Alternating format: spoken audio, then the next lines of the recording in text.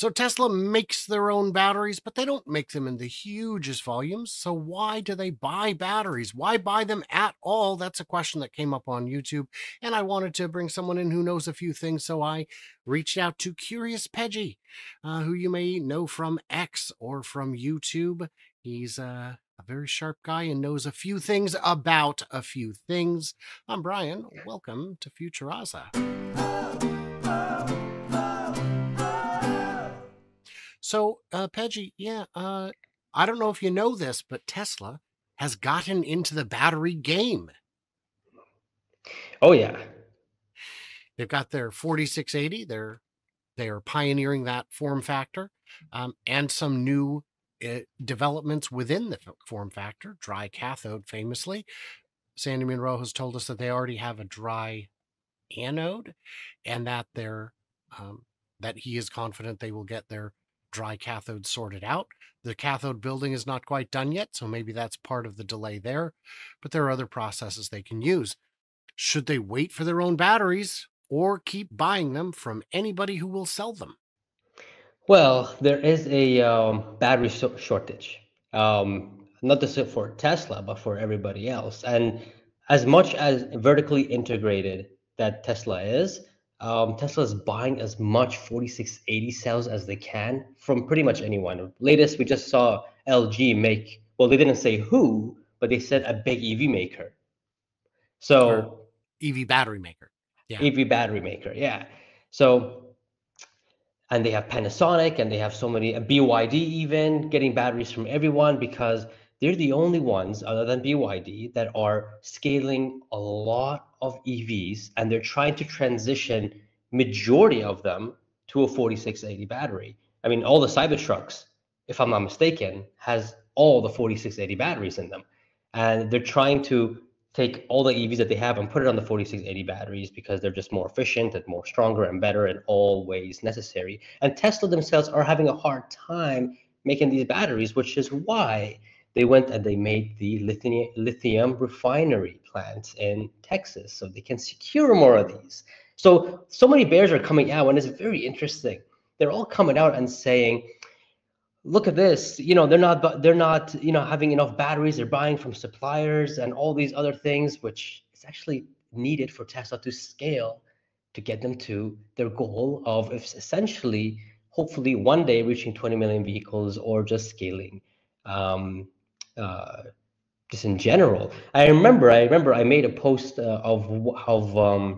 and reason why batteries are very important is I made a post of I wish they made the compact car sooner. And then you reposted it and you said, hey man, yes, but where are they going to get the batteries from? And I totally didn't. I'm like, oh yeah, that's right. The batteries, I mean, the compact car is a mass scaled car that needs a lot of batteries. Where are they going to get it from?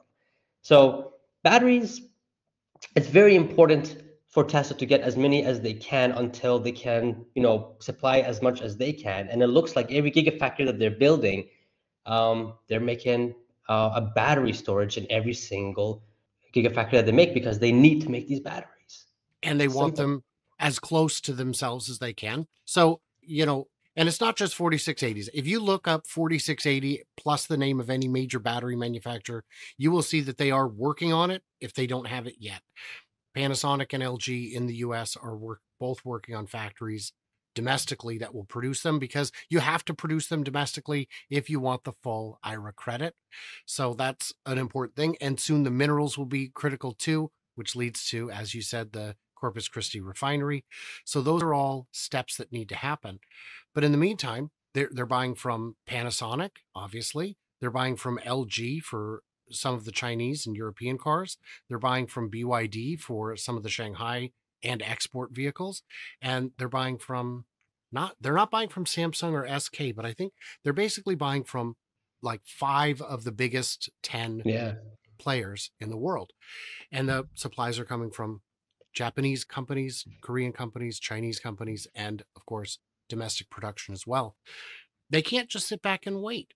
No, they can't. And I've realized this that making an EV is much harder than making a gas car because, well, the main component is batteries. And the reason why we don't see the other guys scaling, well, first of all, they do have a demand problem.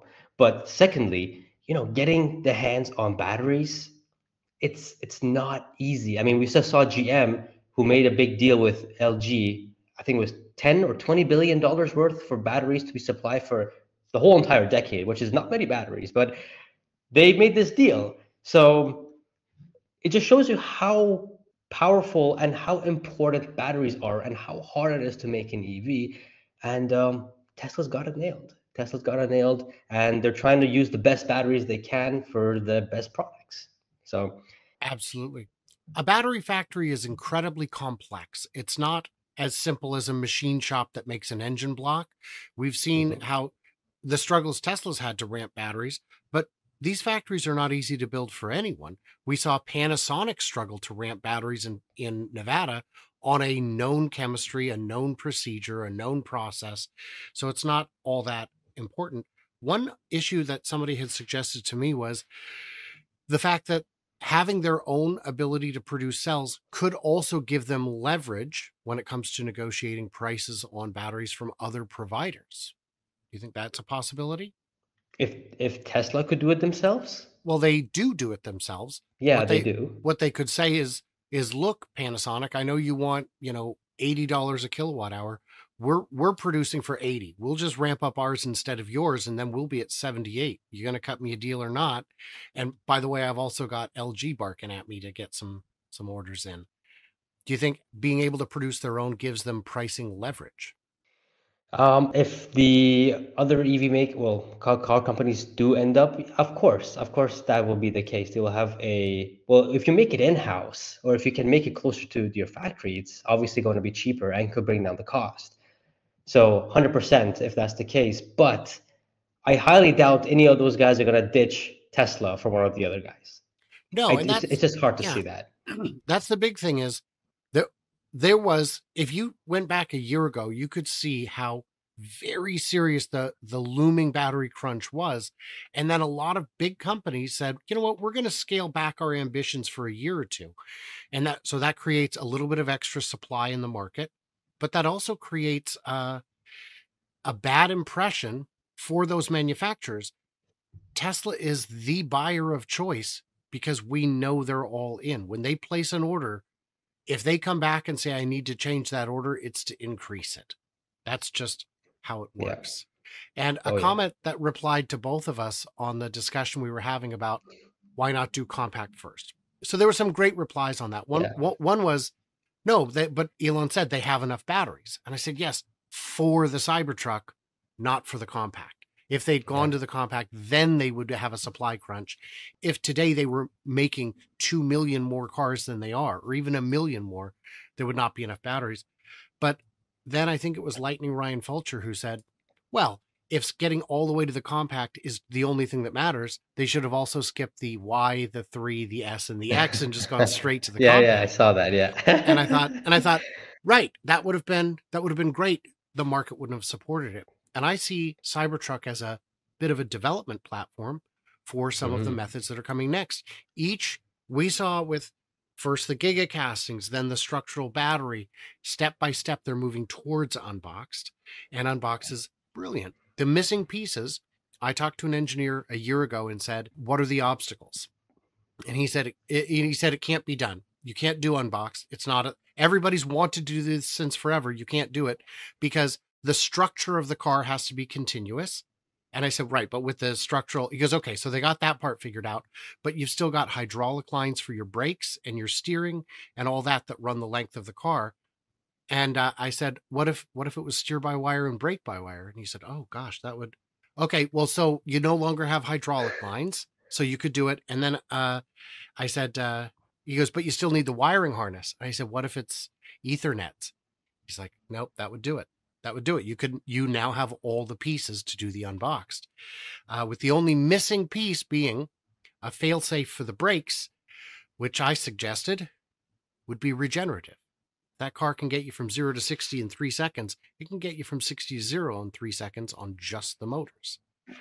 So So hold on a second. Were you the one who got the Cybertruck to where it is now with all the steer by wire and all that kind of stuff? uh, I'm not. But Yeah, no, yeah, the suggestion you made though was yeah, like, yeah. wait a minute. It all makes sense. And then the move to 48 Yeah, volt architecture means you can actually have motors powerful enough to do those things, to do the steering and the yeah, braking. So all the nice. pieces came together all at once, and it just kind of made sense. So looking forward at batteries, uh, do you see Tesla's shift to in-house production being more than 10, more than 20%, more than 50% in the next 5 years, 10 years?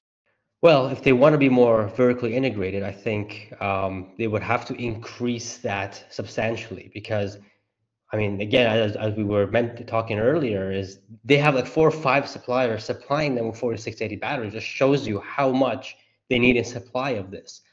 So maybe Giga Mexico or the other phases of Berlin could have more space for batteries.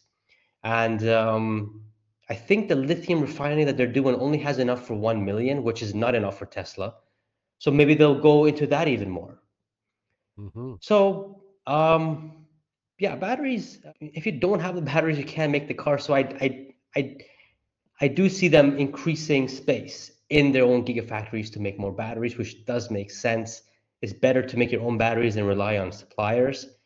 So yeah, it does make sense if they do increase capacity in their own gigafactories. And Giga Berlin does have a battery building, a 4680 building. It's the one at the southeast corner, right by the where the railroad bends. They were going to equip it first, and they decided to instead equip Texas to line up better with the production needs of the Cybertruck and to Mhm. get the domestic battery supply into the to get the domestic battery supply moving in order to meet the IRA deadlines for domestic sourcing. So Yeah. all of that is very helpful. Guys, should Tesla, my question for you all is, should Tesla continue buying from everybody they possibly can, keeping these partnerships alive and well? Should they expand partnerships with companies like BYD, who seems to have a we're stronger together mentality, which I think could be helpful, but maybe you disagree and you need to tell me that. What did we miss? What did we misunderstand? Leave it into them comments below. And for everybody else, if you get a chance, maybe head over and see what Curious Pejjy is up to on the X, on the YouTube, and show some love.